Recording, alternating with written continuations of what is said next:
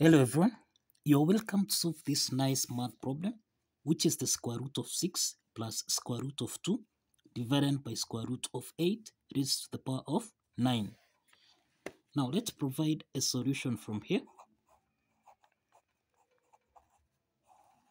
We can express the square root of 6 as square root of 2 times 3, then plus square root of 2 divided by square root of 8, which we can express as square root of 4 multiplied by 2, everything here raised to the power of 9. Now, square root of 2 times 3 and square root of 4 times 2, this is in the form of square root of a multiplied by b, which we can express as square root of a times square root of b. Now, applying this identity, then here we have the square root of 2 multiplied by square root of 3 plus square root of 2 divided by square root of 4 multiplied by square root of 2, everything here raised to the power of 9. Since square root of 2 is common here, we can factor out square root of 2 so that we'll have square root of 2 into the parentheses. This is square root of 3 plus 1, everything here divided by square root of 2 times square root of 4, everything here raised to the power of 9. So let's simplify square root of 2 and 2 here, so that now we have in the numerator, this is square root of 3 plus 1 divided by square root of 4, which is 2, everything here raised to the power of 9. The next step is that we can let x be equal to square root of 3 plus 1 divided by 2. So the question here is, what is the value of x to the power of 9? Now, this is x equal to square root of 3 plus 1 divided by 2. Let's call this equation 1. Now we have x is equal to square root of 3 plus 1 divided by 2. Let's multiply both sides by 2. So that now we have 2x. This is equal to square root of 3 plus 1. Now let's take plus 1 on the left hand side so that we have 2x subtract 1. This is equal to square root of 3. Now the next step is to square on both sides,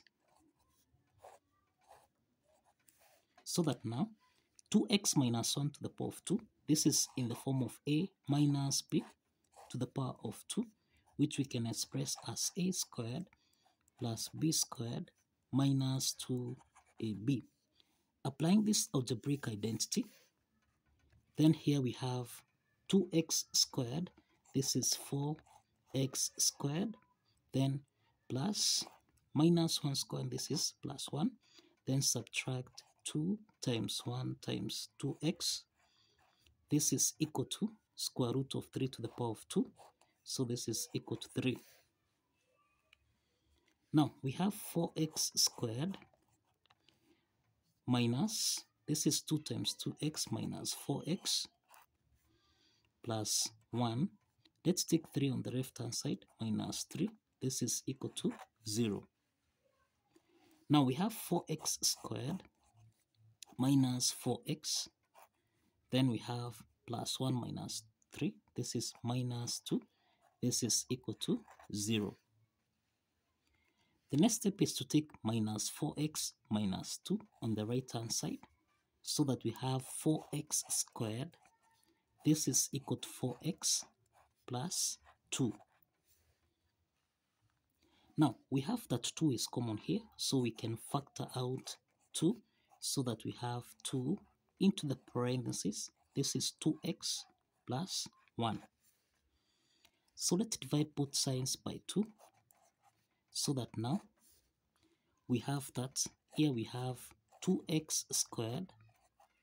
This is equal to 2x plus 1. Let's call this equation 2. Let's call this equation 2. Now, we have 2x squared. This is equal to 2x plus 1. Since we are solving for x to the power of 9, let's proceed here. Let's square on both sides from here.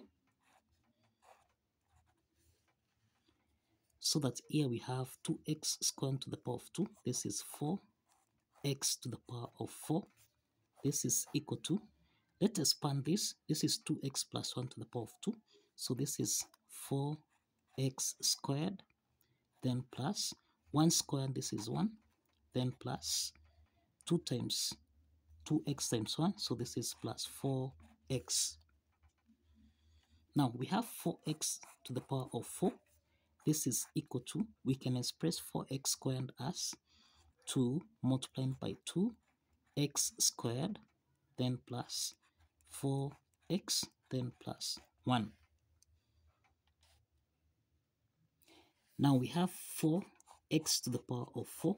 This is equal to 2 multiplied by 2x squared. This is in equation 2, which is the same thing as 2x plus 1. So let's substitute this. So here we have 2 times 2x plus 1, then plus 4x plus 1. So we have 4x to the power of 4. This is equal to 2 times 2x, this is 4x.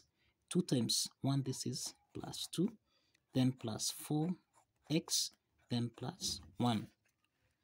So we have 4x to the power of 4. This is equal to 4x plus 4x, this is equal to 8x, then plus 2 plus 1, this is plus 3. Now, we have 4x to the power of 4. So let's again square on both sides. This is equal to 8x plus 3 raised to the power of 2. So we have 4 squared, this is 16. Then we have x to the power of 4 times 2, which is 8. So we have 16x to the power of 8. This is equal to, let us expand this. This is 8x squared. We have 8x squared plus 3 squared, then plus 2 times 3 times 8x. So that now we have 16x to the power of 8. This is equal to, this is 64x to the power of 2, then plus 3 squared, which is 9, then plus, we have 8x times 3 times 2. This is equal to 48. This is 48x. Now, the next step from here, we have 16x to the power of 8. This is equal to, we can express 64x squared as 32 times 2x squared plus 9 plus 48x. Therefore, we have 16x to the power of 8. This is equal to 32 multiplied by 2x squared. Remember, 2x squared is the same thing as 2x plus 1 from equation 2. Then plus 9 plus 48x. Now we have 16x to the power of 8.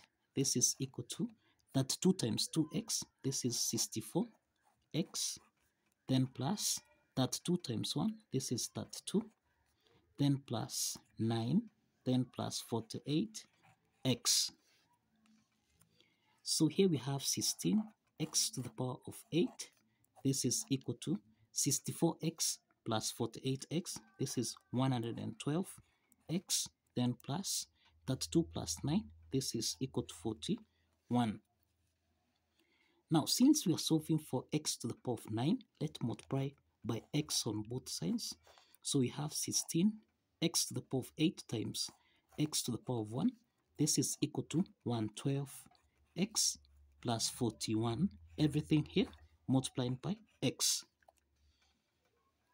So we have 16 x to the power of, this is 8 plus 1, this is x to the power of 9, this is equal to 112x times x, this is 112x to the power of 2, then plus 41x.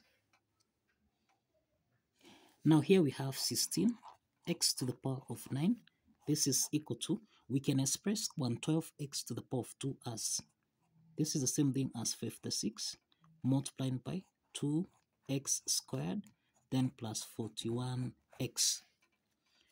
Let's substitute 2x squared so that we have 16x to the power of 9, this is equal to 56, into the parentheses, 2x squared, this is the same thing as 2x, plus 1, then plus 41x.